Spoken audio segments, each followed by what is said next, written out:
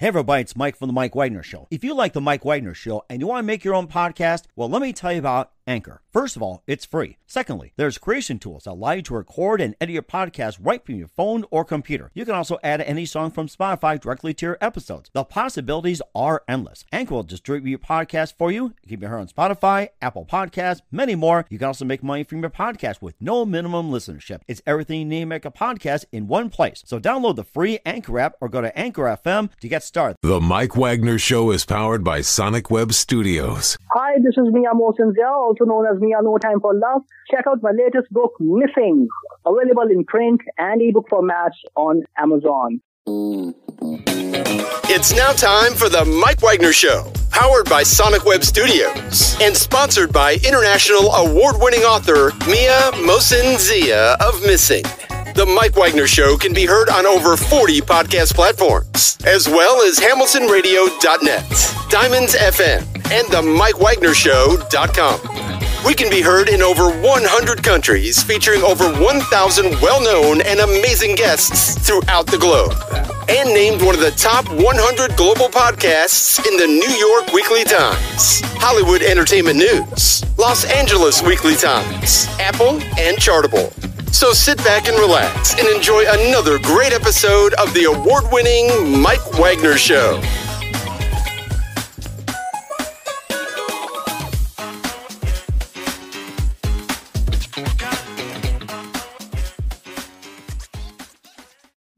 Hey everybody, it's Mike from The Mike Wagner Show, powered by Sonic Web Studios. Visit online at sonicwebstudios.com for all your needs. Look at a professional website without breaking your budget. Sonic Web Studios is the answer.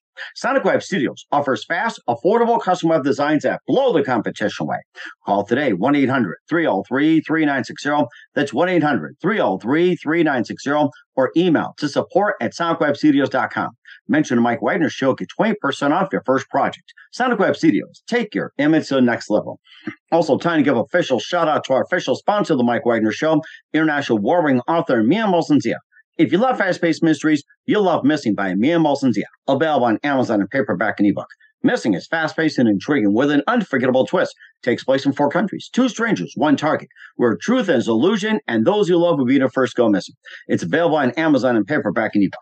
Missing by Mia Mosinzia has garnered great reviews, and Eve 11 enjoys by Howard celebrities, including Joanna Cassie, Forbes Riley, and Eminence. So grab your copy today for Girls Missing by Mia Mosinzia, available on Amazon. Also, check out The Mike Wagner Show at TheMikeWagnerShow.com on over 40 podcast platforms, heard in over 100 countries, including Facebook, SoundCloud, Spreaker, Spotify, and iHeartRadio. Also, Anchor FM, iTunes, Google Play, Amazon, Audible, Apple Music. Also on Diamonds FM, Oldies Radio, and HamiltonRadio.net, plus a few other networks coming soon. Take The Mike Wagner Show with you on any mobile device. Subscribe to The Mike Wagner Show on the YouTube channel. Follow The Mike Wagner Show on Instagram, Twitter, and TikTok today. And for great gift ideas, go to Amazon.com and check out The Mike Wagner Show podcast. T-shirts, pop sockets, throw pillows, tote bags, hoodies, baseball gear. Makes great gifts 24/7. Go to Amazon.com and check out The Mike Wagner Show podcast.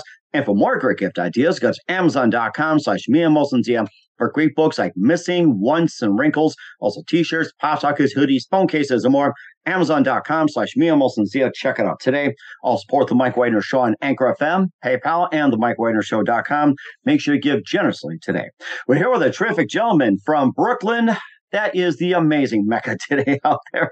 He's a singer, rapper, dancer, producer, and a 7 multi-instrumentalist. That's 7, by the way. Just count them. And George Clinton's 420 Funk Mob. He performed with Amy Winehouse, also in the 07 MTV Music Awards. That's where he got his recognition. He really got himself on the map. He also has a new band called the Planet 12 Movement, featuring the Planet 12 Syndrome as well. 7-time Grammy nominated, and also the grandson of a blues soul legend. We'll talk about that, and a brand new podcast featuring some amazing guests. And he's also got a brand new song that's going to come out very soon, and also going to be hitting the tour trail as well. Live, ladies and gentlemen, from the Plus Studios in beautiful downtown Brooklyn, where all things are happening, the multi-talented singer, rapper, dancer, producer, and 7 multi-instrumentalist performer, ladies and gentlemen, the amazing L.A.W. Hey, L.A.W., Mr. Wow. Law, good morning, good afternoon, good evening. And yes, thanks for joining us, by the way. Man, listen, thanks for having me here. That's one hell of an intro, man. I just got to say, I love what you're doing. I think that you're doing what a lot of other artists and podcasts should be doing, which is multimedia. You got your merch, so I'm giving flowers to you as well, brother. That's some excellent setup you got there, man. Thank you. I love flowers. I gotta say that. I'll pass these on to my wife here. Here, honey. Mwah. And that's the reason why y'all still married. That's a smart man. That's right. I mean, it's been a long time. I gotta say that. You gotta love each other. So that'll be another time as well. Yes. Absolutely. Look, there are great examples out here with the way marriage and stuff is set up now. It's good to hear stories like yours and a lot of my other friends who have been married for so long, or even just pushing through everything. So that's amazing to hear, man. Mm-hmm. And thank you very much as well, too. That'll be on another subject, but you're a singer, rapper, dancer, producer, and a multi-instrumentalist, which is 7, by the way, and a very lucky number for you. And you also been in George Clinton's 420 Funk Mob. You performed with Amy Winehouse at the 07 MTV Music Awards, and you also have a new band called the Planet 12 Movement, and you're the grandson of a blues soul legend, Sam the Bluesman Taylor, and you have a new podcast, which is called the Planet 12. We'll talk about that, along with your previous releases, She Can Get It with Jelly Bean Johnson, and you have an EP called Megadope Maniac, and you have a brand new song before you hit a tour, which is America's Inception. And before getting to all that amazing career, LAW, tell us how you first got started. Oh, man. Well, of course, I will give you the shortest version possible. I come from a family of musicians. You know, my family's known in the industry on both sides. You know, my full name is Lawrence Taylor Worrell. So Taylor is my grandfather's side and Worrell is my father's side. So both names ring prominent in the music industry on so many different levels.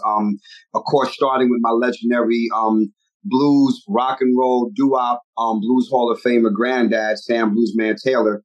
And on the other side of the fence, with the Worrells, of course, Bernie Worrell of Apartment Funkadelic. So there's been a lot of in-between stuff in terms of my family being my Juilliard for music. You know, most people go to school for music, but my family was my Juilliard because everybody had a section. My mother, Sandra Taylor, who still tours the world with her Motown review and tribute to all the girl groups. Sandra Taylor, first place winner at the Apollo Theater.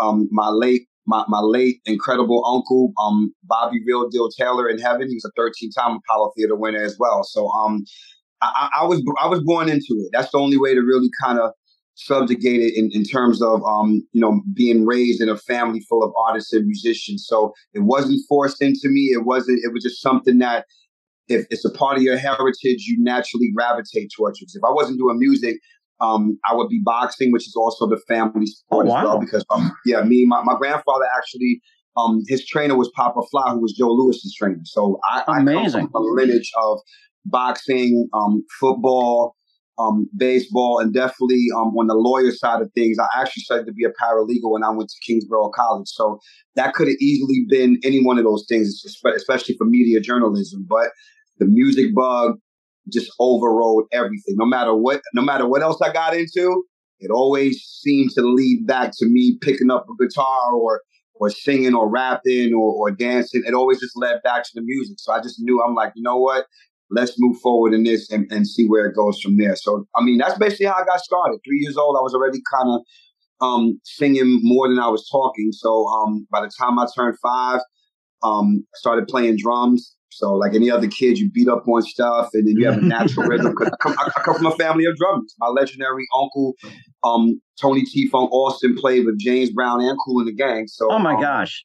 And then my other uncle, Rudy Worrell, was also playing with Blue Magic, Millie Jackson, and a lot of the Northern soul artists that were coming out during the 70s. So drums became the first thing. And then 2 of my cousins, Rudy and Rasheen, they're the sons of Rudy Worrell. So even though I was good, they were way better. So my thing is like, I'm playing drums, but they have a natural habitat like my uncle. So you know what? I'm going to come over here guitar, because my granddad, of course, you know, Sam Bluesman Taylor, that's my first guitar influence. And then after that, I discovered Hendrix because my grandfather actually gave Jimi Hendrix his first job when he left. Wow, amazing.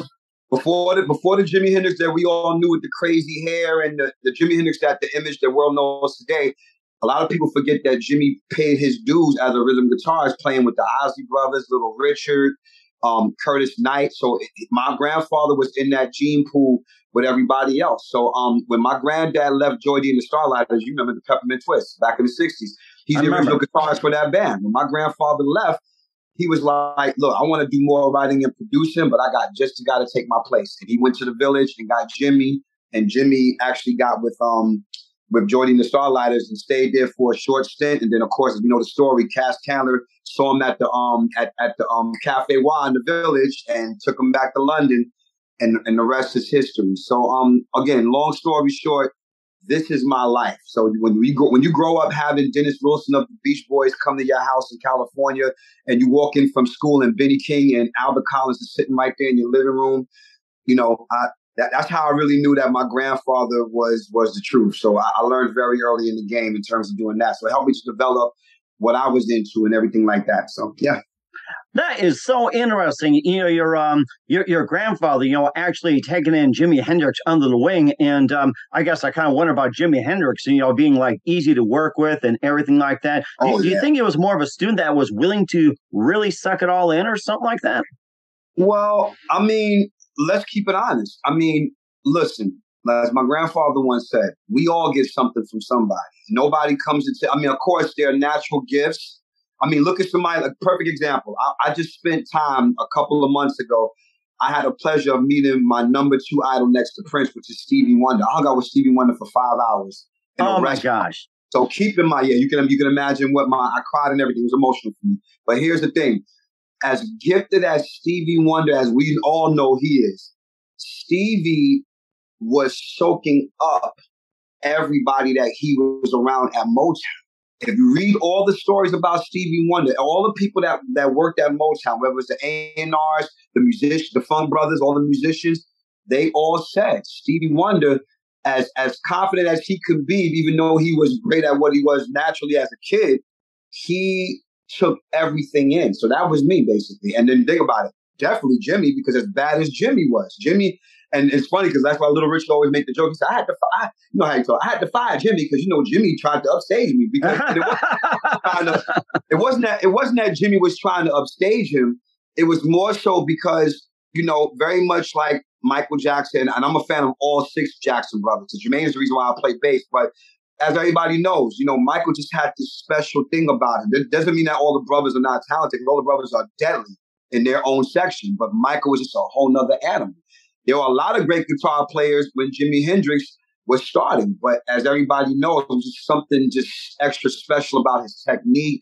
And mind you, remember, he couldn't read music, couldn't read or write music. But the technical part of who he was an extension of his instrument. So I'm pretty sure him hanging around my grandfather and being around, the Isleys and Curtis Knight and all the other blues guys, he hung out with Ike Turner as well. So my thing is that I'm pretty sure Jimi Hendrix definitely soaked up the game. I mean, first of all, he ain't the first dude to play behind his back. That's T-Bone Walker, who my grandfather also played. I figure if somebody like that, Jimmy wasn't always the first. Jimmy was never the first to play his guitar and play a Star Spangled Banner. Someone always did it before him, so afterwards. Like the great Nas said, one of my favorite MCs of all time. Nas says no idea is original, and I understood what he meant because there's ideas that are original, but what happens is that there's somebody that's done it a way different before. Somebody could take certain elements and put certain things in the pot.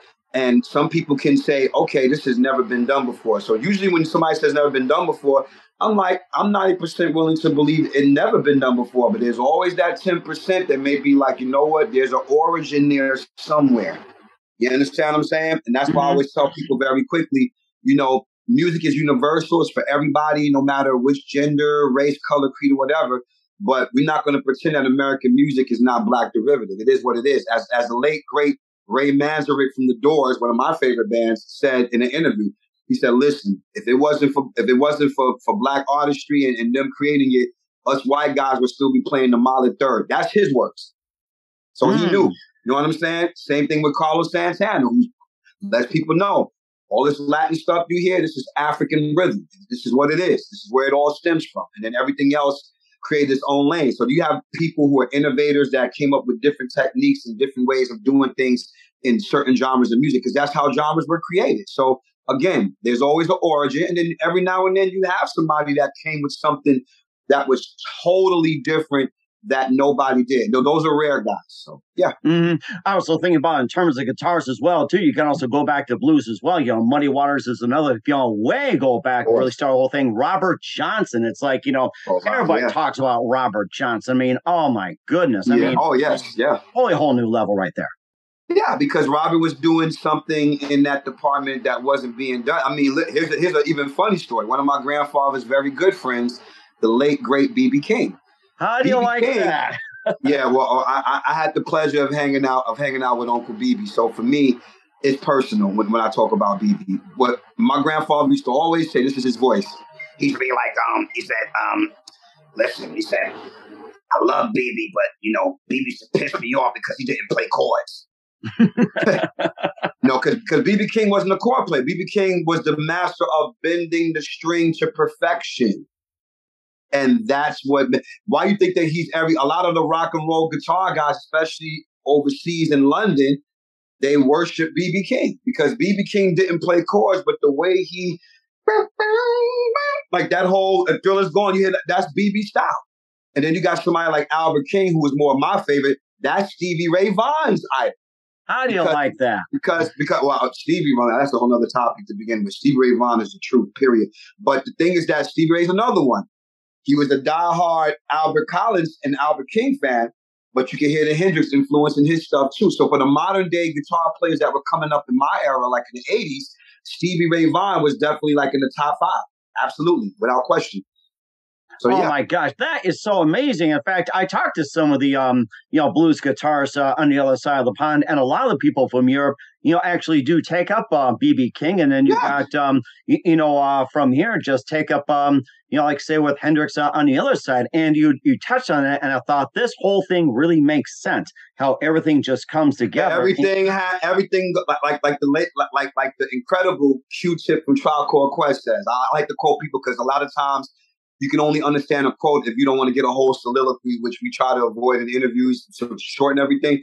But Q-Tip from Tribe Called Quest says everything comes in cycle. He said that when he used to listen to hip hop, when his father would come and listen to him, listen to all this different hip hop that we grew up on, his father said these guys remind me of a lot of the jazz bebop artists, which made a lot of sense why Q-Tip's Tribe Called Quest sound was heavily jazz-based, even though it was definitely hardcore hip-hop. But there was a lot of elements to it, and jazz being a forefront element. So when hip-hop began to get more progressive in the 90s, they borrowed from all these, they borrowed, sample, whatever you want to call it, stole, whatever. They took what they could, and they improvised on it and added their own fixtures to it. So it's kind of taking it a whole new level. Instead of ripping it off, they took a sample and take it a whole new level.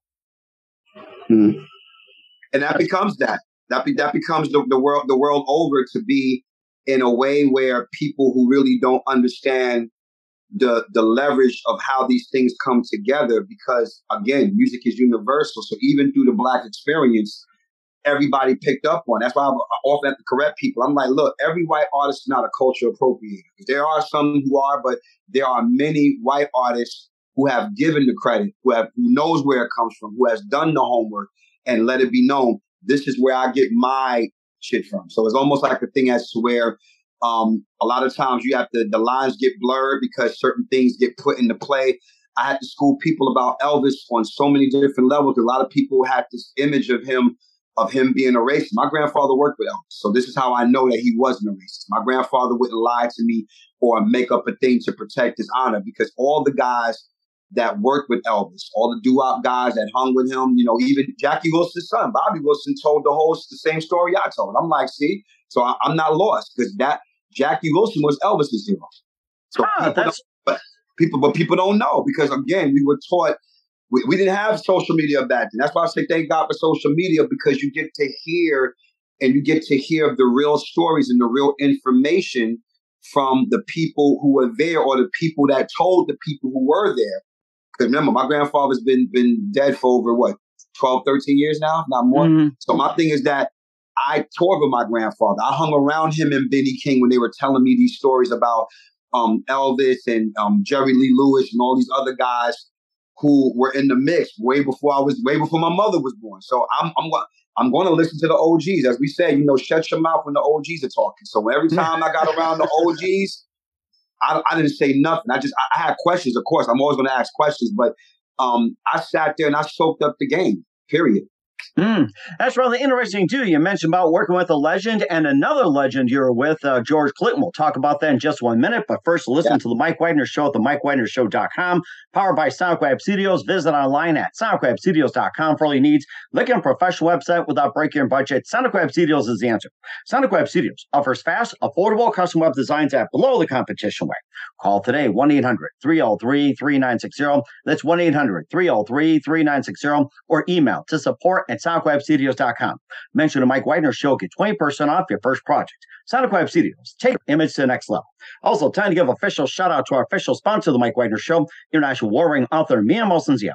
If you love fast-paced mysteries, you'll love Missing by Mia Molson-Zia. Available on Amazon in paperback and ebook. Missing is fast-paced and intriguing with an unforgettable twist. Takes place in 4 countries, 2 strangers, 1 target, where truth is illusion and those you love will be the first go missing. It's available on Amazon in paperback and ebook. Missing by Mia Molson-Zia has garnered great reviews. And Eve 11 enjoys about how its celebrities, including Joanna Cassidy, Forrest Riley, and Mills. So grab your copy today for Goes Missing by Mia Molson-Zia, available on Amazon. Also, check out The Mike Widener Show at themikewagnershow.com on our 40 podcast platforms heard in 100 countries, including HamiltonRadio.net, Diamonds FM, Oldies Radio, and more. Take us with you on any mobile device. Subscribe to The Mike Widener Show on the YouTube channel.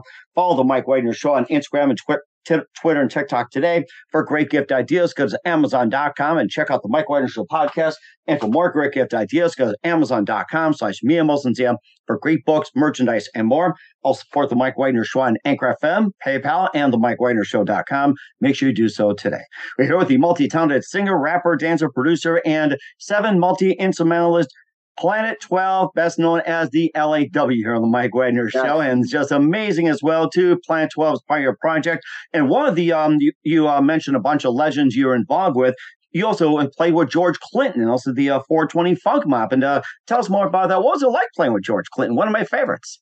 Well, I mean, I'm 20 plus years in as a certified P-Funk member. I still play with him. As a matter of fact, we have a show coming up at the legendary Whiskey A Go-Go next week, 420 Funk Mob, and I think it's going to be the official after party for the Parliament Funkadelic show, if I'm not mistaken. But off and on, of course, not as consistent as we did when I first joined the camp, but of course, P-Funk is like a big ass tree with a bunch of branches on it, and we're all the subsidiary acts like Bootsy, Uncle Bernie, and Parlette, the Brides of Funkistan. There's like a bunch of trees. So all of us that created our own chapters within the P-Funk environment, we lay claim to that. So to say, I still get chills when I perform with Dad. I call George Dad because George was the first one that gave me my first major industry check. I was making some money doing shows and stuff, but George valued me as a producer. He saw what the record labels weren't seeing in me because we were having such a difficult time trying to get signed and different things like that. And then it's interesting because at 12 years old, I told my mother, one day I'm going to meet George Clinton. I'm going to become a part of P-Funk artists. This is me at 12 years old. When I discovered mother, because you got to keep in mind, I'm an 80s baby. So for me, as hip-hop started to come into the picture, but then there's my uncle, legendary funk drummer, that had the greatest funk collection of all time. As a matter of fact, not even just funk. Uncle Tony also had jazz fusion records like Mahavishnu Orchestra, Weather Report, Miles Davis, Herbie Hancock. And as we know, jazz fusion, for the most part, in the 70s, there was always a certain level of funk. So just to show you how influential Parliament Funkadelic is, and how, even with the rock and roll, because Funkadelic is without question the first heavy metal rock band there was before anybody. So that's the bottom line. And not just the first heavy metal band, but the first heavy metal black band. Because as you notice, there would be no Living Colour, there would be no Lenny Kravitz, no Bad Brains, no Fishbone, no Prince, if it wasn't for Parliament Funkadelic. Because they were the first ones to get, He also mentioned Living Colour as well, too. They were one of my favorites back in the day, although they had a couple of albums. They made a big impact out there, I'll tell you. Because and mind you, because, Vernon Reid will tell you, and same thing with Corey Glover, they'll tell you, they're not the first black band of that caliber, because Fishbone was out before them.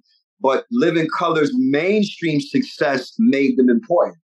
because they were able to break through certain grounds that a lot of the other hardcore underground black bands like Bad Brains and Fishbone weren't able to. And it's crazy because Fishbone was in the mainstream. They were on MTV and all that, but for some reason, I don't know. And I blame the record labels. I don't really blame the fan base because you see their fan base is still worldwide and everything else. But Living Color just was able to break through. And Color Personality, once that record came out and it went platinum, now they were able to see that, okay, we're reminding y'all guys, rock and roll is for everybody, but us black folks, don't forget, we started this. Just making sure, because it was very taboo, like, we haven't seen a black rock band before. I said, because you clearly haven't been doing your homework the last 20, 30 years. That's true, yeah. They're not the first. I mean, but again, see, me and you, we know, like the real music lovers and the real historians that are my fan base, they know. And the ones that don't know, they get an education like what we're doing right now. They get educated. So it's almost like a thing as to where you have to understand that there was a time, once the influx of a lot of the white rock and roll bands came into the mix, some people forget. It got to a point where even some of my people were referring to rock and roll as white people's music. I'm like, hell no, it isn't. Y'all going to get screwed. And mind you, Metallica is my favorite heavy metal band. So that eliminates that whole thing about white and black, because I love Poison, I love Megadeth, I love all those guys. I said, but the whole truth of the matter is that, like we said earlier, there is an origin. So you got to remember. And if we talking about anything regarding heavy metal or heavy sounds and things of that nature, I mean, look at George Clinton back in the day. He was the first one to have a mohawk in '68. Nobody had a hairstyle like George Clinton. I remember seeing something like that, go through those Parliament albums. And, nobody had haircut. That. Yes, yeah. And it's funny because he had design. Like, let me show you how infiltrated in hip hop. In the 90s and the 80s, as you know, if you know anything about hip hop culture, I had a flat top back in the day. I had a bunch of hair. So before I grew the afro thing out trying to be like Redman, I literally had a flat top. So, of course, back in the day, designs in the back of your head for a hip-hop thing was the popular thing. Now, mind you, in my generation, we thinking like, yeah, we're doing something new. Our parents never did nothing like this before. And then here comes George Clinton. George Clinton had his barber cut moons and stars in his head back in 1967. Wow. Before hip-hop was even thought about. Mm-hmm. So what does that tell you? There's an origin. You think you're doing something new, and then you find out, it ain't really that new. Same thing with Kid and Play. We used to always like, do that Kid and Play dance move. Yeah. And then my mother be like, that ain't nothing but the Charleston. I'm like, okay, here come the old folks. And then that's me being young. I'm like, here come the old folks. And then the thing is that one day in my class, I took a jazz class. One day in my class, we talking about the whole culture, not the music. We talking about the culture first. Say, yeah, the dancing, like the Charleston. And when I saw them do the same move that Kid and Play was doing, I said, it makes a lot of sense. And Kid and Play have always noted, just so we clear, they've always said, like, how did that step come about? He said, well, basically the Kid and Play kick step is just an advanced version of the old step called the Charleston.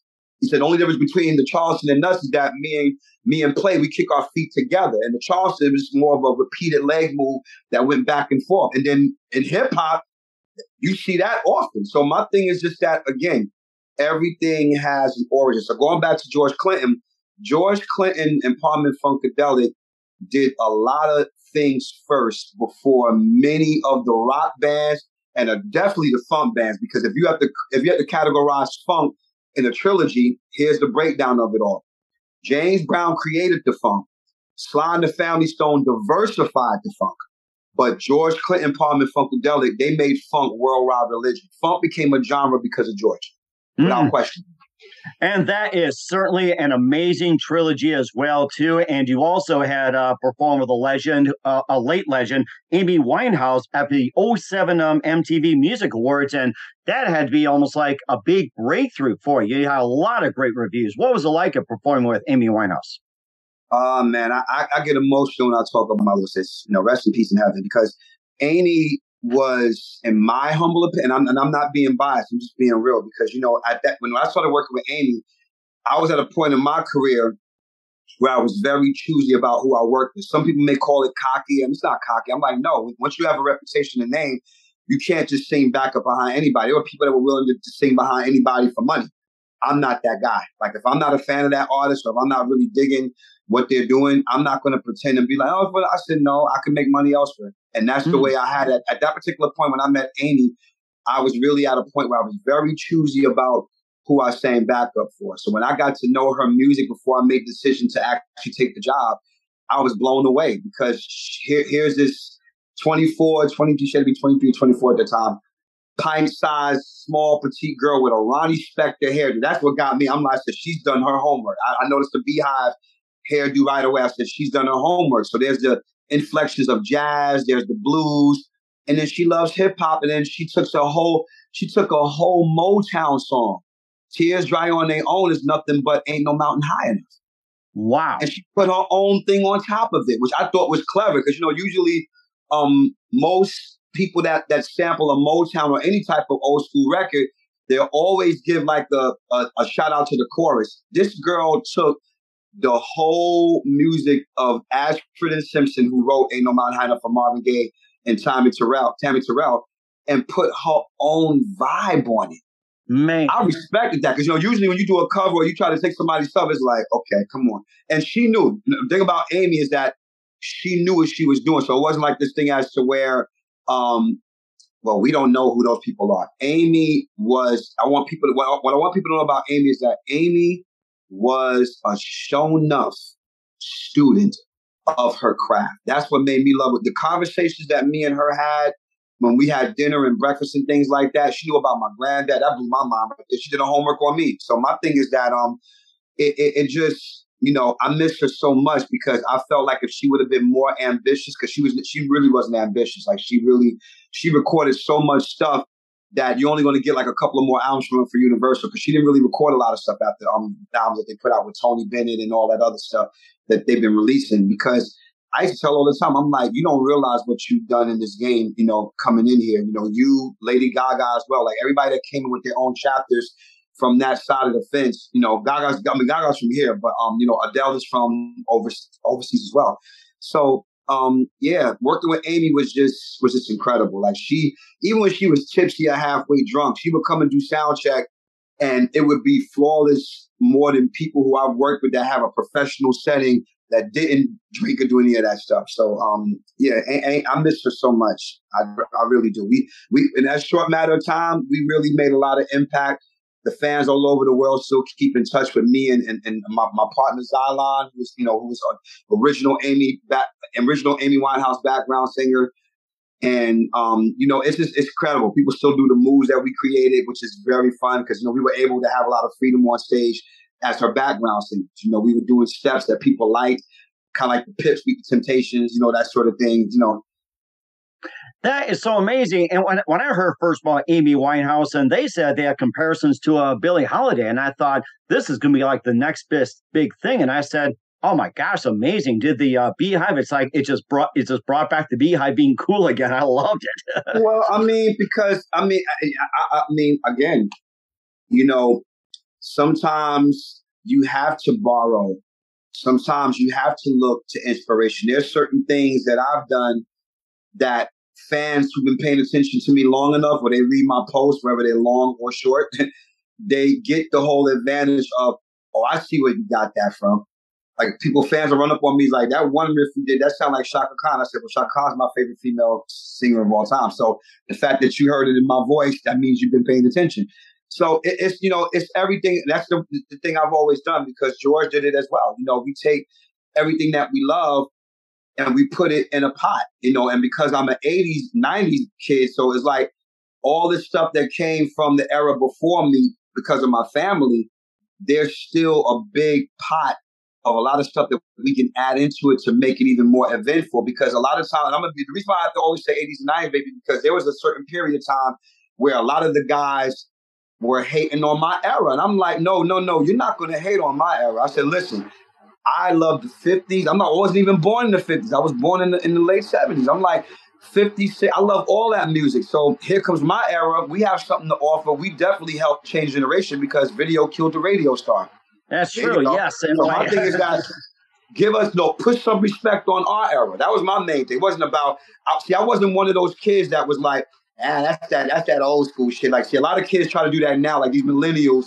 And then here's the thing, they say that, But then every record I've heard in the last 5 years, they always taken from Michael Jackson, from Prince, from even from this one guy. Who's this guy? Jack Harlow, dude, white rapper. He took Fergie's hit. Fergie's hit is not even 10 years old, if I'm not mistaken. Glamorous Life. Oh, So yes, that's right. Jack Harlow. I think he was out of Kentucky. That was the big deal of theirs. It's like, you usually get the people from New York, Chicago, Los Angeles, Miami, Dallas, but Kentucky of all places. Because no matter how new school these guys think that they're doing something new, they always find themselves having to go back because all those guys don't understand the gift of songwriting. I'm not knocking them. I'm just making a point. I'm making a point to say that you always have to be respectful of the shit that came before you.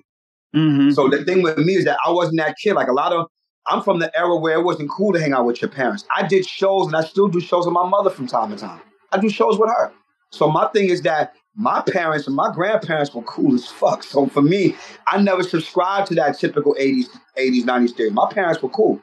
I had more freedom in my house than most of my own cousins did. So there you go. So I got the coolest mom in the world. So yeah.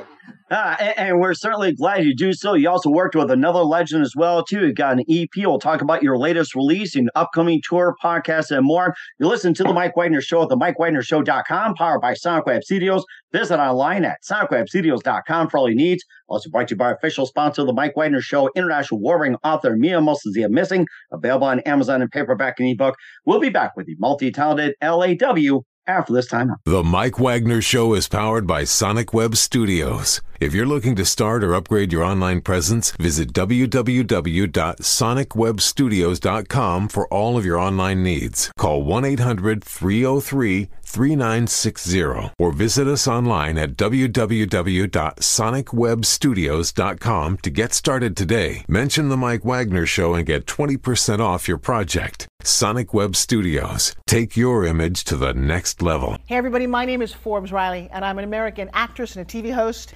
And I was delighted when I got my copy of Missing, which is Extraordinary Relation of Ordinary People based on a real life relationship. It's well written. It's amazing. It talks about a man who has lost his wife and his daughter, and it's very well done. I'm going to highly recommend that you go get your copy of Missing. It is a powerful, exciting read. Mr. Mian Moshazia. He is the author of Missing. And I want to give a big shout out and a kiss all the way halfway around the world to my dear friend. Check him out at Mia's website. It's called www.miamotionzea.com. Missing, available on Amazon. Again, I'm Forbes Riley, and I will see you again soon. Bye-bye. Hey, this is Ray Powers, and boy, are you in luck. Right place, right time. Tuned in to The Mike Wagner Show. You heard me. We're back with the amazing multi-talented LAW and the Plan 12 project here on the Mike Wagner Show. And we talked about a lot of the amazing backgrounds of people you worked with, a lot of influences. And you also worked with another legend as well, too, with Jilly Bean Johnson, accompanied by Tony Moe and Monty Moore. She Can Get It. And also your EP, Mega Dope Maniac. And tell us more about that. And what was it like working with Jelly Bean Johnson? Well, I mean, Uncle Jelly Bean, Uncle Monty Moore. I mean, for anybody that knows about the Minneapolis sound, of course, spearheaded by my number one idol in heaven, Prince. Mm-hmm. Major, and I always say number one because when people are curious, like why is he people like, why is he number one? Because even though Michael Jackson is my first primary hero, like for any black or white kid that grew up in the 80s, Michael was pretty much the template. Like that's where we want to be. He creates magic. But the more I got into Prince, the more I understood who I was, because Prince can play extreme guitar solos and every other instrument, but then he can put the instruments down and can perform and give you image. He can give you sex. He can give you political shit. He can give you, just straight up fun and just combining all these genres together, very much like his number one idol, which is Stevie Wonder. So, of course, even though Prince spearheaded the Minneapolis sound, he didn't do it alone. So the architects, Mars Day and the Time, which of course Jelly Bean and Monty Moore are known for, and of course Jimmy Jam and Terry Lewis, who changed the game as R&B pop producers. Oh, definitely, yes. The influence that the Minneapolis sound had on the musical culture from the 80s going all the way up until now, it was only right. So with the group Enema Squad, which is another P-Funk band, courtesy of my boy Gabe Gonzalez, we were the Times opening act. So for me, meeting my time heroes was even bigger than anything else, because Jelly Bean being one of the greatest, if not top 5 most influential funk drummers of all time, without question, but also a beastly guitar player, also a beastly producer. Same thing with Monty Moore, because, you know, they produced Black Cat and The Pleasure Principle for Janet Jackson. So we've been friends for over 20 years. So our friendship is what led to that collaboration, because everybody always wondered, are y'all guys going to ever work on something together? I said, yeah, when the time is right. And it wasn't because of nothing that they did or something that we didn't do, because you got to remember, I'm forging my own destiny with Planet 12, and Mars in the Time will forever be booked in this biz until they decide to stop doing it. So we were busy, but we always kept in touch. We came to each other's shows. One special night, I played the bitter end. Jelly Bean sat in with us, and Sinbad as well. Like, they all sat in with us, and that was a major thing. So She Can Get It came about one day because Jelly Bean decided that he wanted to start working on an album. He had never did an album before. Now, he's not a singer, but of course, you know, he's like a Santana thing. You know, playing guitar solos over some dope groups with some dope producers and writers. So imagine my surprise when I got the call. I was shocked because, you know, again, we're friends. Like that's my uncle. I call him my uncle. We're family. He said, "Yo, nephew, I've always loved your production. I always loved you. You know, he's been following my career. He loved my first 2 albums." He said, "Man, you got. I'm working on the album, man. You got something for me?" I'm like, "Something for you? You're the reason why me and my boys became producers and writers. You, Jimmy, and Terry and Monty." So my thing is like, you know what I mean? I'm like, oh, I know the feeling. Yes. So I'm just like, I'm humble. Of course, I'm like, wow, Lord, that means you really been doing something right. Because for Jelly Bean or here's the thing. I'm gonna get back to the story, but any hero of mine that shows me love or gives me any flowers, I've done my job. I mean, God forbid if I never get a platinum or gold plaque. That's not what it's about. I mean, that's great, but if I never get a Grammy, that's great too. But those are my rewards and awards. Anytime that any one of my heroes talk about my singing, my rapping, my musicianship, my dancing, no matter what aspect of my talent, I know I'm doing something right, because I don't pay people to co-sign my work. I didn't tell Lionel Richie to mention me in an interview. He mentioned me in the interview. I'm like, wow. And that's one of my closest friends. Like, I didn't ask Lionel to do that. That's because when the talent is real and it speaks, people will tell you in a matter of heartbeat. And I promise you, if I would have been just quiet and meek and extra humble, I probably wouldn't have gotten those accolades, because you have to prove yourself. But going back to Jelly Bean, it felt good. So I sent them this track. So I had this one groove that I was working on, which was crazy. Matter of fact, hold it right there. I'm gonna actually play a little bit for you, just to show you how this shit. Oh, feel free. Yes, definitely feel free. You can do so on the Mike Wagner Show as well, too. So we're here with the amazing LAW here on the Mike Wagner Show, and looks like you play your guitar. You're going to get a treat. Absolutely. So the thing is that I had this song that I was going to put for my 3rd album, which eventually became Megadomaniac. Because I was very slow working on it, because at that time I was putting stuff together, and then bam, the pandemic happens. That's another story. But the thing was, I already had this groove. So it was just a typical, 9 on the 11, C sharp sort of thing.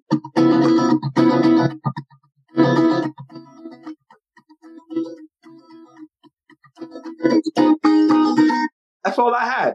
So I didn't have no words yet. Now, mind you, this wasn't meant for Jelly Bean at first. It was just meant for me. Mm-hmm. I didn't even have the title at that particular time. All I had was just that. That's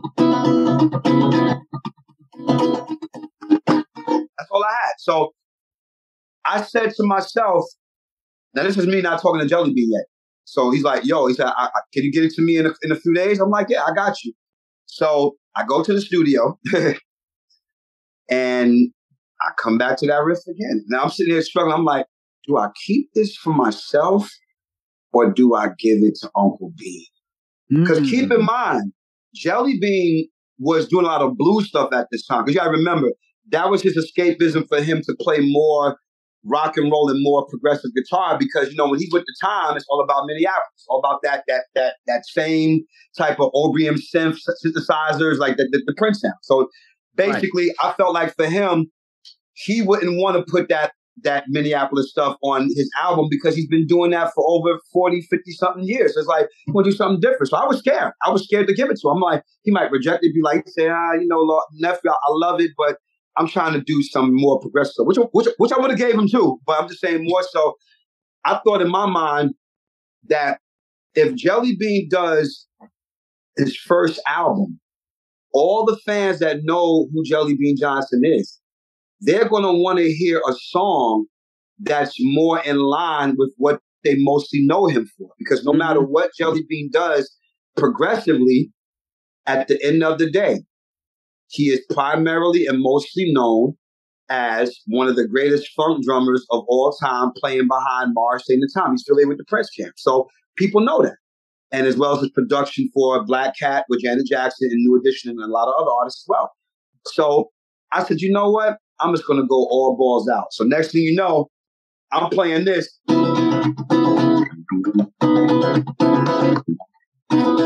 That's the bass line.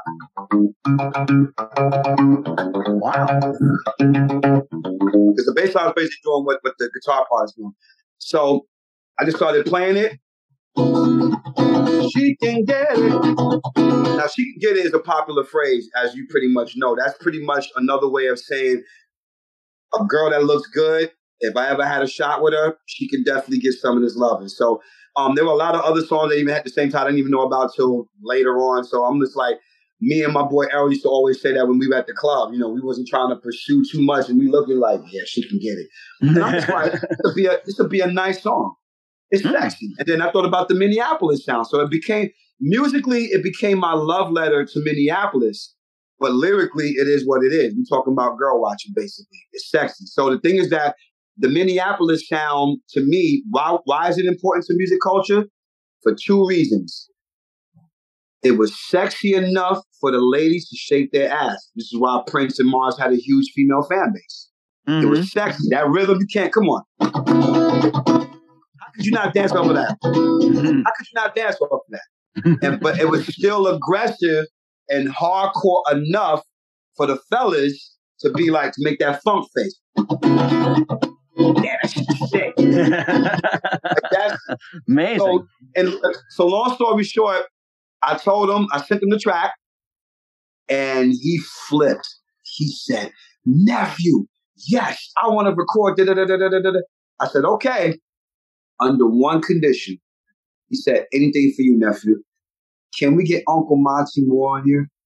Because Monty Moore, one of the baddest songwriting keyboard players in the history, and the only white guy in the time. So that if that don't tell you nothing else about who Monty is, he ain't your typical white guy. This guy, funk, classical, the whole bit, whatever you want to call it. And again, our relationship spans over 20-something years. So now here I am. I got Jelly Bean, Monty Moore, and then last but not least, the final piece of the puzzle, my big brother, the great Tony M of New Power Generation. I've always loved the way Tony rhymes, because my rap style is kind of rapid fire, aggressive, and him and Moni Love and my other icon Jazzo, the one who pretty much put Jay-Z on the map. Those are my guys. Like that fast style of rapping is part of the lineage that I'm part of. So putting Tony on it made it complete, and the rest is history. It became one of the more, if not, I think it's the most popular song on Jelly Bean's first album, and just people love it. Every time we do a live, people go crazy. People can't help but get up and dance and stuff like that. So I'm proud to say that I have a classic record with my Minneapolis heroes. Nothing beats that. Oh, that's so amazing. I love that Minneapolis sound. I used to live in the Chicago area. We get all that, too. Oh, so that's amazing. That's the Midwest. The Midwest, baby. You know. That's right. We all know, too. And you also have a new song out, too, as well. I'm not sure we hit upon it. America's Inception. And tell us about that. Looking forward to it. Okay. Well, America's Inception is the first single off of my highly anticipated, because everybody's been waiting on it, and also probably going to be my most scariest album. Why? because this is my political social album.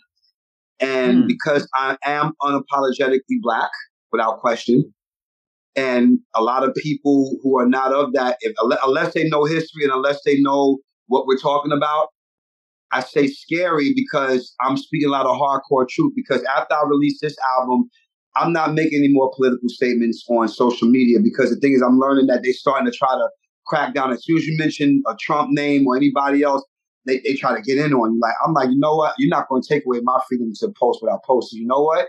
You can't stop my music. So at that particular point, anybody that has any questions about my beliefs or what I feel about the state of this country, it's going to all be on this album. So America's Inception is the first single where I basically talk about when people, people don't even understand, and it's baffling to me that so many people, and I'm going to say a lot of white people as well, they're very clueless to how racism was started. And they don't want to accept that particular part of American history. They always want to celebrate and wave the flag high up in the air. But in the words of Creedence Clearwater Revival, I ain't no fortunate son. So for me, it's like, if you understood the history and why this country was built, I always tell people, of course I love America, but I hate what it was, but I will forever hate what it was built on. We're not going to ignore that. We're not going to ignore what it was built on. And then you got people on the opposing side telling me, oh, but that's the past. We should, that's just the past. I said the same way y'all remember 9/11. So if you remember 9/11, then let me remember that my ancestors were scarred and enslaved and killed and raped in this country. This is America's inception. The birth of America starts with that. That's why the first two lines on the song is, once upon a time in America, they had us shipped over from Africa. The infrastructure of our government was owned by slave-owning presidents. That's the truth. That's not an opinion. That's the hardcore truth that nobody really wants to hear. So I said, I'm going to put it in a song, and we're going to have some Beatles, Beach Boys, Sly and the Family Stone influences in there as well. And then there's a little bit of Prince in there too. But I'm saying that more so because I feel like if you're going to talk about a heavy message, musically, you want it to be good. So, of course, I started thinking about Marvin Gaye's What's Going On album, which is the greatest album of all time, in my opinion. Still relevant, still relevant 50 years later. Public Enemies, It Takes Nations of Millions to Hold Us Back, and Fear of a Black Planet. Sly and the Family Stone, There's a Riot Going On. I took the influences musically of those records and helped to create this album. But America's Inception is the lead-off single where I basically talk about, how this country was created. That's why the chorus is, run, baby, run for your protection.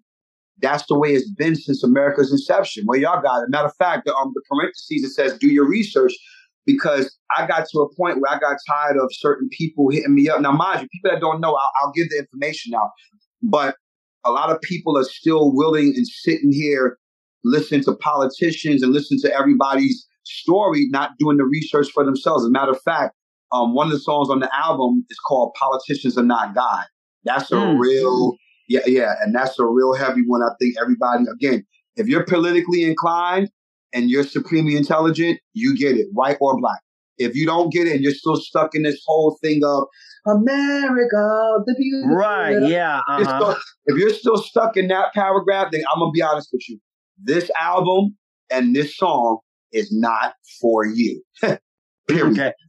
You know something, too? You touched upon the Beatles when it comes to that with America's Inception as well, too. I have a really interesting story about that. When they first came to America, they were horrified with the whole situation, what was going on. And they said, too, that if you don't put the races all together instead of these sections, they'll just cancel the show. And I thought that was a strong statement right there. Because and everybody wanted the Beatles. Yeah, because, well, I mean, first and foremost, I mean, the Beatles, without question, is the most influential rock group in the history of rock music.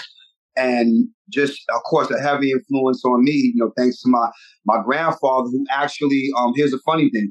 The Beatles were Joey D and the Starlighters opening act when they were in London. So, yeah, I met Paul McCartney, a few years ago.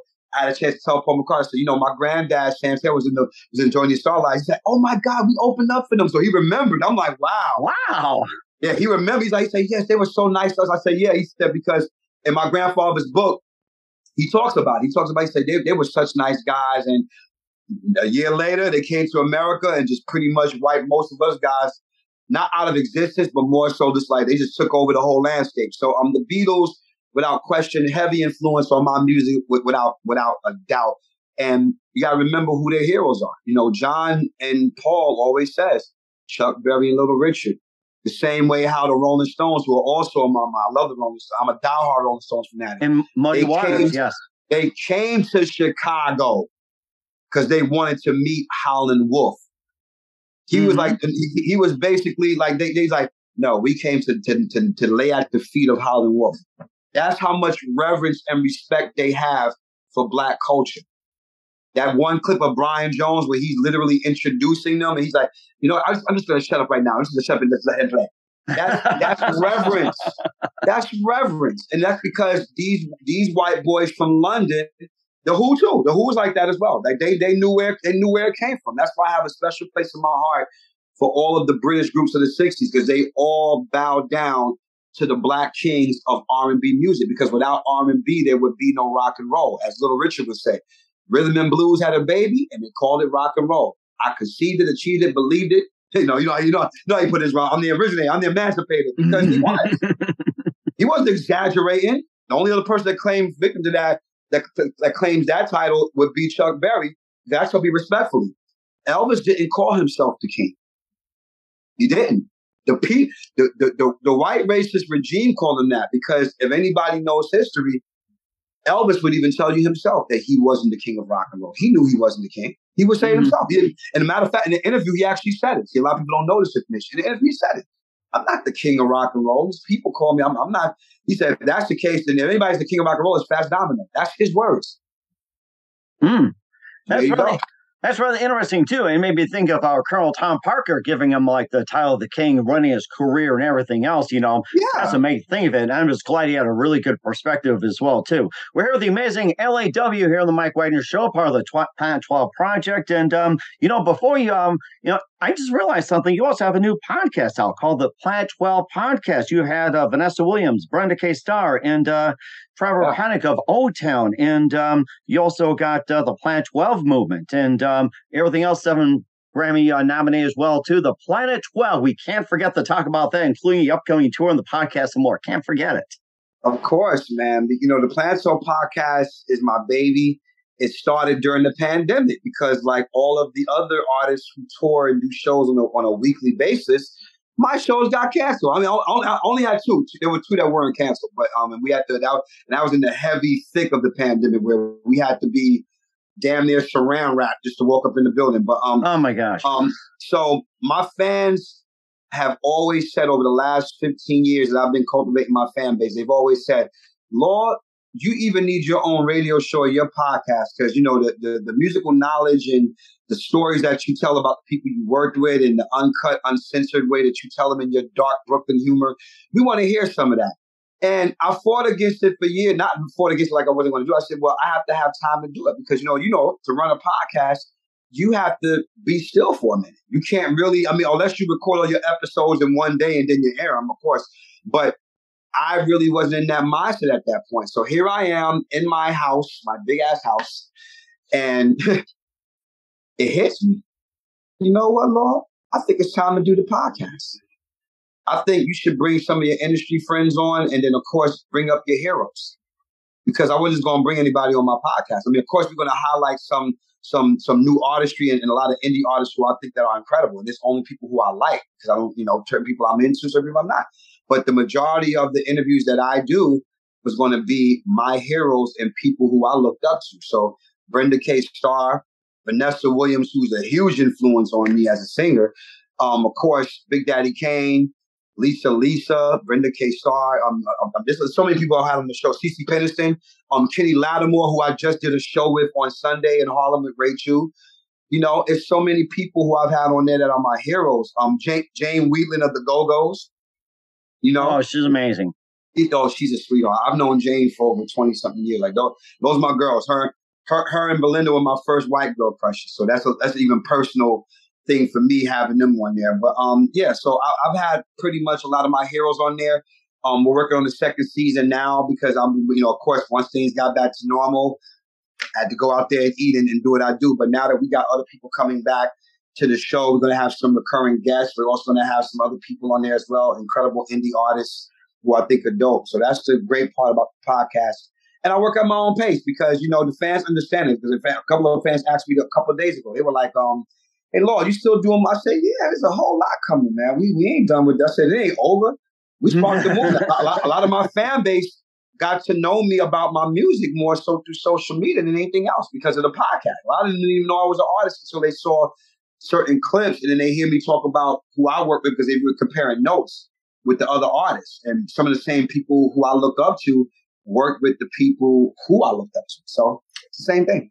That is rather interesting. And of course, you'll be going on tour pretty soon as well, too, with your Plan 12 movement as well. So, you know, that's part of it. So you got a lot going on there, Lost. So you got to say that you got a lot going on, especially with a Plan 12 tour. It's like, you know, what else is there?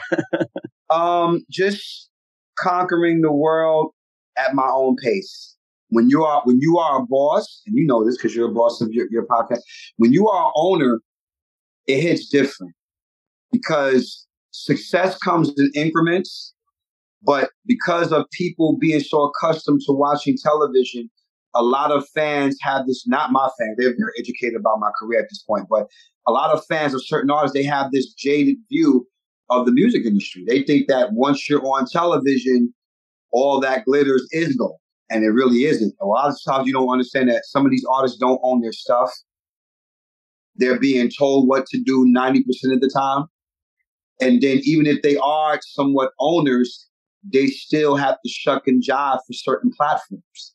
Mm-hmm. So my career and the way I have it structured, the way I have it set up, because that's why I always say I have a platinum resume, because you read half of the list, but that list grows bigger every day with each thing that comes across my office. So for me to be able to step forward, and they'd be like, well, why should we pay you this amount of money? I said, because I work with all the major artists you have on the stage. It's part of my lineage. You know what I mean? And not to mention just my history with Amy alone gets me that, because I'm pretty sure you're going to want me to talk about some of that stuff, but you're not going to get me into a box and be like, okay, well, we're going to do you this and we're going to give you scraps. I'm like, no, you're going to pay. This is still a business. And the thing is that I structured myself that way to make people understand that and I've been on television, I've been on television. So that's how you know I'm talking the truth. I've been on TV. So that's nice. And yeah, there are checks for that, but that's not the end all, the be all. People have to understand that it's more substantial of what you're doing to keep your brand going. And I've been a master at that, and I'm still mastering. Just so we clear, master doesn't mean that I can't learn nothing else. I learn something new every day about my brand, different ways to market it, different ways to put it out there.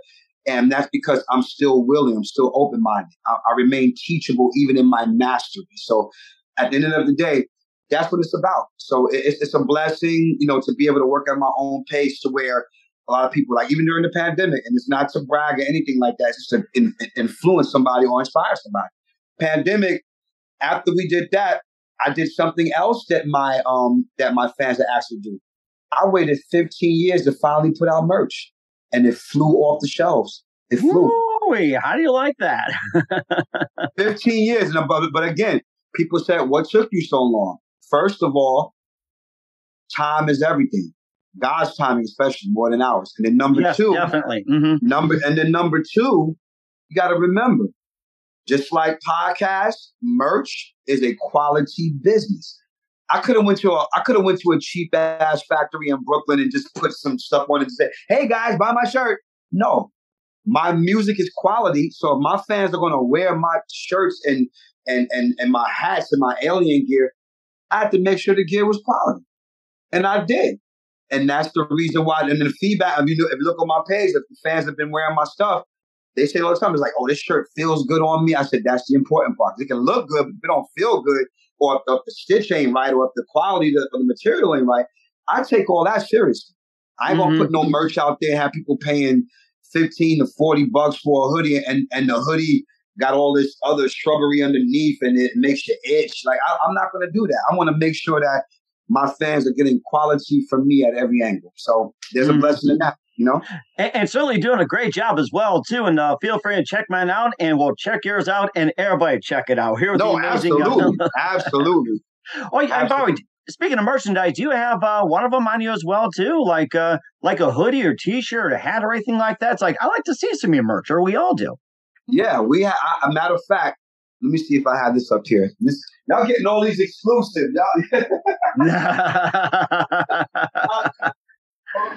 Oh, certainly amazing too. So yeah, we're here with the amazing LAW here on the Mike Wagner Show, and of course, in a few minutes we'll be talking about what's come up in his career as well too. Oh, looks like we got one of the merch. Oh my gosh, wow! So we still got the black and white shirts left, my logo, and on the back of it, of course, my moniker that I'm known for. They call me the most talented kid in the music biz. It's a play off the James Brown era, where a lot of the artists like Kim and Jackie Wilson had their own monikers. Like Jackie Wilson was Mr. Excitement. Ray Charles was the genius of soul. James Brown had about 8 different aliases. So most talented kid in the music biz was the one that we self-created to kind of help move the movement of what we were doing. And then also we got the purple, but we have very limited edition of these. These are the ones that sold the fastest. We have the purple shirts left, only available in the large. And on the back of this one is one of my popular slogans, which is support or shut up. Now how that slogan was created was because all I kept seeing was music lovers saying, bring the real music back. Bring the real music back. It never left. Real music is still here. There's a lot of great new, forget me. There's a lot of other great artists doing great things in music, but we got to support them. Mm-hmm. No, my Grammy award winning big sis, the great Layla Hathaway, daughter of Donny Hathaway, she's been putting out consistent bangers for the last 20-something years, and she's just now getting her flowers through awards. We like, oh, you didn't Layla? I said, I've been a fan of that woman since 1990 before we even knew each other. So keep in mind, you know what I'm saying? Look, I was here first. I'm one of the first ones. So not because her father's Donny, I was into her. Then we got like the fact that your father is one of my biggest heroes. But the thing is that we got to support. We have to support our people. We have to support our music, our creatives. If we don't support, don't just be on the internet talking. If I put out an album, buy it. If you're a fan of mine, you should have all my stuff. That's the way I look at it. If you claim to be a Law fan, you should have everything I put out. If you claim to be a Law fan, you should have every T-shirt and anything that you can get your hands on. That's the way I see it. Anybody telling me that they're a fan of my work, but they've never been to a show, but they've never bought merch, and they didn't even pay 99 cents for a single, which is out right now, my American Inception single. I'm sorry, but in my opinion, you're not a fan. Mm-hmm. So support or shut up. That's my whole thing. Because here's the thing, because everybody starts complaining about, well, how come Law, we didn't see Law to such and such.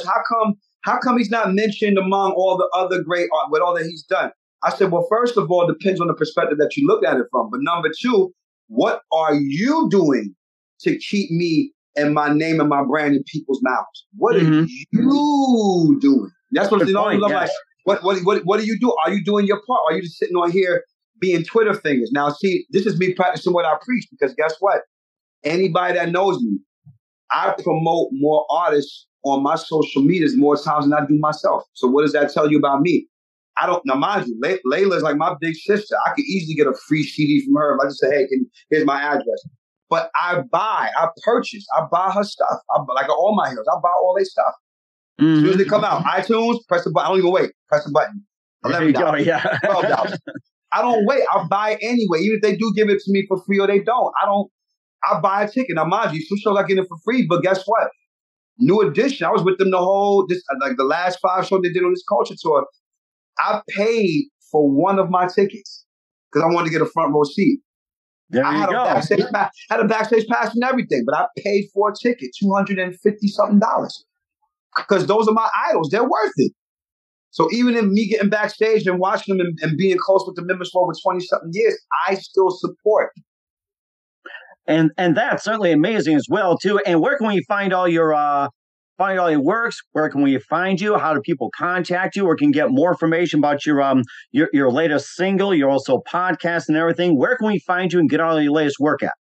Okay, well, here's the rundown. Instagram at Planet 12 Law, Twitter at Planet 12 Law, Facebook, facebook.com/LawPlanet12. I'm also on SoundCloud, which is can be found underneath Planet 12 Productions or L*A*W. They can find all the music on there. And of course, all of my music is available on iTunes, Spotify, Tidal, you name it. All the digital stores. You can find it on there. Just make sure you type in L*A*W or Planet 12. All three of my albums, the Planet 12 Syndrome, the Planet 12 Live Sessions, and Megadome Maniac, and also my new single is out right now, America's Inception. You can find that on all digital outlets. That is certainly amazing. We will check it out. We're with the amazing LAW featuring Planet 12 here on the Mike Wagner Show. A very big thank you for your time, and definitely looking forward to having you again soon. And just lastly, we went over all the influences and everything else. What is the best advice you can give to anybody at this point? Oh, okay. Well, I'll break it down 3 sections. Learn the business. Learn the business. Learn the business. Learn the business. Learn the business. Once you learn the business, it makes it easy for you to get comfortable in your craft. The reason why I'm comfortable in my craft is because I own my stuff. When you own your stuff and you have nobody's over you telling you when to put out a record or when you can do this, and you got a fan base that truly rocks with you, you really can't lose. So even when the bigger things do come, because you see a lot of great things have been happening for us just this year alone, and who's this, next year is going to be even bigger because I remain optimistic because I'm in control. If I had the same story that most of my heroes had, I probably wouldn't be sitting here in front of you. Mm-hmm. It'd probably be just me having that. And mind you, those stories are very helpful too for people that don't want to know about the industry. They are helpful, but it still breaks my heart. My grandfather being one of them, because my grandfather, DMX first big hit, Get At Me Dog, samples my grandfather's guitar lit. Now, thank God that my grandfather still gets royalties off of that for the estate that we own. But if his grandsons didn't step in with the lawyers to make sure that the money was coming to the right place, my grandfather would have really died in obscurity. So the fact that people know who he is now and people have been getting accustomed to learning more about my grandfather's history, but that's because we fought to make sure. Thank God for social media. Thank God that we have ownership. Thank God that we kept his name in perspective. So I say to any artist or anybody, and not just music even if it's fashion, entertainment, any form of acting, if it's clothing lines, be the proprietor, the creator, and the owner of your own intellectual property. White, black, straight, gay, I don't care. Be your owner. Don't just be willing to jump and get a record deal for the sake of getting a record deal because you feel it'll help you advance in your career. Times have changed. And I'm not saying nothing bad against record labels, because there are some record labels that actually do good work, but it makes me wonder, what kind of contract does the artist have? You understand what I'm saying? So you're just better off being an owner. I don't see anything bad in me because record labels can be shiesty too, but indie record labels are shiesty too. Ain't just major record labels. Indie labels are something else too. So I just said, you know what? I own Planet 12. I just put out music my way. And when things hit, because I could be able to sit back and be like, I own it. So for me, and the fans feel good too. The fans feel good knowing that they can, when they purchase my music, they know that I'm being supported. They know that financially there's no crooks in my midst trying to steal my money. You understand what I'm saying? That's the best feeling when you support an artist that you like and you know that the money is going directly to them and not a crooked manager or a bad A&R or somebody that had nothing to do with the record. Because these are stories I can talk about all day, So learn the business and stay on top of your craft and stay healthy. Because if you don't stay healthy in this craft, how are you going to be able to enjoy your success once it comes and eat the fruits of your labor? You don't want to be sickly and out of shape or don't know what you're doing or to have that, because that's what the industry wants you to do. The industry wants you to get sick and get all big and you can't do nothing or be too malnourished and stuff like that. And next thing you know, you try to come out with a record and people ain't really liking the way you look or different things like that. So stay healthy because it's a setup. Stay healthy. Doesn't mean you don't have to be a vegan to be healthy. Just be healthy mentally and spiritually first, because that's going to play a part in your physical. So, and that's a very good point. I really like that. I'm taking it all in. Once again, with the amazing LAW part of Planet 12 here on the Mike Wagner Show. A very big thank you for your time. You've been absolutely fantastic. Learned a lot. Looking forward to having you again soon. Make sure you keep us up to date. Keep in touch. Love to have you back. And once again, tell us about your upcoming projects. What's your website? How do people contact? Where can people purchase? Check out your works and check out your podcast and everything else. Yes, website currently being worked on, as absolutely with everything else. We have 2 amazing shows coming up. October 5th is going to be a very special show because I have 2 very special guests who I'm not announcing yet. So all the fans who will probably be seeing this by the time this comes out, they'll know the perspective of who the guests are going to be. And then we have a big show coming up on August 26th at the legendary Bitter Inn. The Bitter Inn is very special to us because I am the first hip-hop based artist to play the Bitter Inn. Up until we came along, they did not have hip hop in the building. They had all my heroes. They had Bruce Springsteen, of course the Isley Brothers, Curtis Mayfield. They've all played the Bitter End, but they didn't have a hip hop based act of my caliber until we came in. So y'all in for a real show. Plus we're doing a special tribute to Michael Jackson because his birthday's 2 days later after that show. So that's coming up. And then I have about 5 different album projects I'm working on right now, to be honest with you. I have all of my own. I have a jazz fusion hip hop project getting ready to come out with John Patitucci, the great John Patitucci. So it's some stuff. We got a lot of stuff in the works. So all you have to do is just stay tuned to all my social medias, because Instagram, Facebook, Twitter. Just stay locked in. You stay locked in, you'll get all the information there. We certainly do. So once again, LAW, a very big thank you for your time. You've been absolutely fantastic. You've been a great law as well, too. Looking forward to having you again soon. Make sure you keep us up to date. Keep in touch. We'll have you back. We wish you all the best. You definitely have a great future ahead of you. Keep it up. Thank you so much. Appreciate that, man. The Mike Wagner Show is powered by Sonic Web Studios. If you're looking to start or upgrade your online presence, visit www.sonicwebstudios.com for all of your online needs. Call 1-800-303-3960 or visit us online at www.sonicwebstudios.com to get started today. Mention the Mike Wagner Show and get 20% off your project. Sonic Web Studios. Take your image to the next level. Hey everybody, my name is Forbes Riley, and I'm an American actress and a TV host. And I was delighted when I got my copy of Missing, which is Extraordinary Relation of Ordinary People based on a real life relationship. It's well written. It's amazing.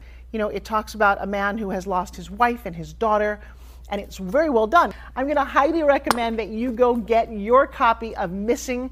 It is a powerful, exciting read. Mr. Mian Moshe Zia.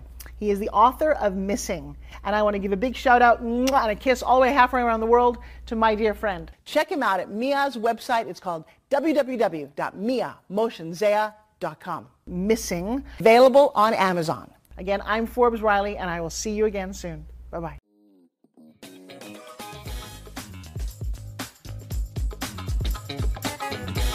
Thanks for listening to The Mike Wagner Show.